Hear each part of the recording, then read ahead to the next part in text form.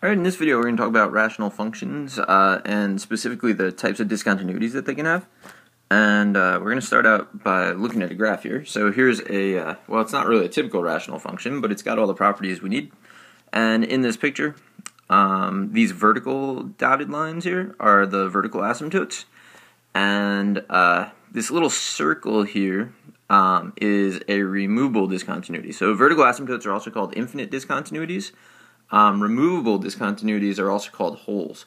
So they both have kind of a common name and then a name as far as being a discontinuity.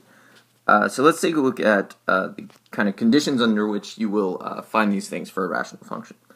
So vertical asymptote, which again is an infinite discontinuity. So if the degree of the factor, and the factor would be x minus a, so you might see x minus 3, x minus 5, it might be to the 7th power, to the 3rd power, whatever.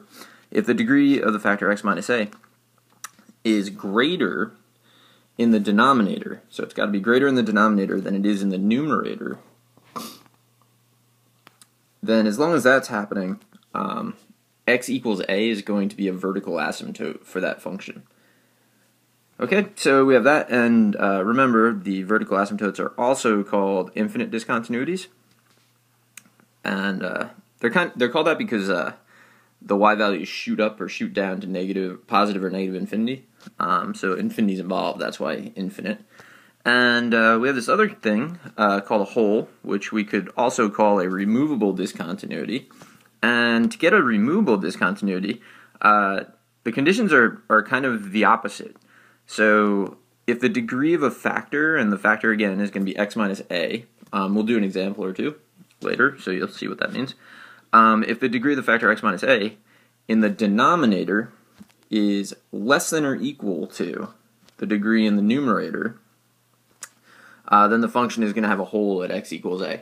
So for vertical asymptote, we need the degree in the denominator to be greater than, strictly greater than.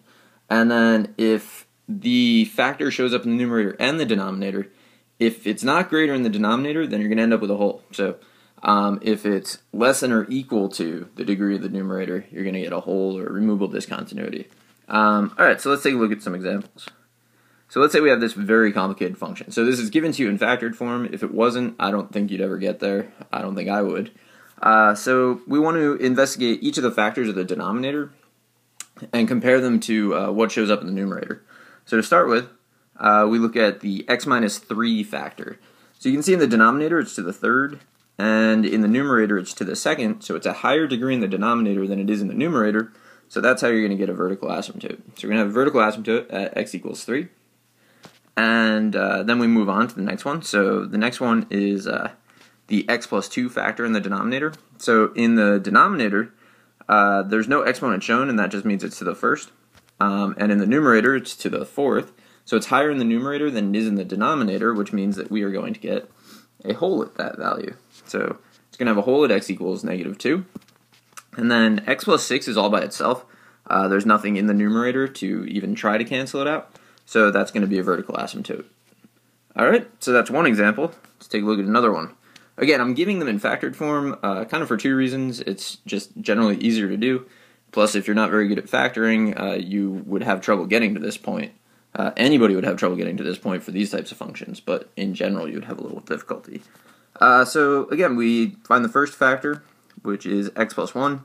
It's equal, so the degree is equal in the numerator and the denominator. That's the condition where you get a hole. So a hole or a removable discontinuity at x equals negative 1. We look at 2x minus 3. So it's squared in the denominator, it's to the 1st in the numerator, so higher in the denominator than the numerator, vertical asymptote. So it's going to be at 3 halves. And then we move on to x minus 4, which is all by itself, there's nothing to cancel it out, so vertical asymptote. Alright, so that's how we can kind of examine it once we have it in factored form. Getting to factored form is a big deal if it's not given to you that way. One thing I thought you might be curious about is how do you find the coordinates of the hole? So a hole in the graph is, literally there should have been a point there, but there wasn't. So we just kind of illustrate it with an open circle. So you follow these 3 steps. So you kind of make a note of the x-coordinate of the hole, which we did in the previous 2 problems. The next thing you're going to do, you're going to algebraically simplify the function, and then you're going to substitute in the x-coordinate from the whole, because when you simplified, you removed the discontinuity. That's why it's called a removable discontinuity. So let's take a look. We have this problem. So y equals, and then we have x plus 3 times x minus 2 over x minus 2 times x plus 5. So we do what we did before. We look at the factors. You can see the x minus 2 in the numerator and denominator to the same power, so there's going to be a hole there. So there's a hole at x equals 2. So now what we do is we simplify this function. So we're going to write y equals, it's going to be x plus 3 over x plus 5. But you have to write down only if x is not 2, right? Because in the original you couldn't have 2, so when you simplify it you still can't have 2, even though you removed that. Okay, so this new function, we're not allowed to plug in x equals 2. But, I mean, if we did plug in x equals 2, we would get 2 plus 3 over 2 plus 5, or 5 over 7. That's what it should be when x equals 2, right? And the value that it should be when x equals 2 is the y-coordinate of the whole.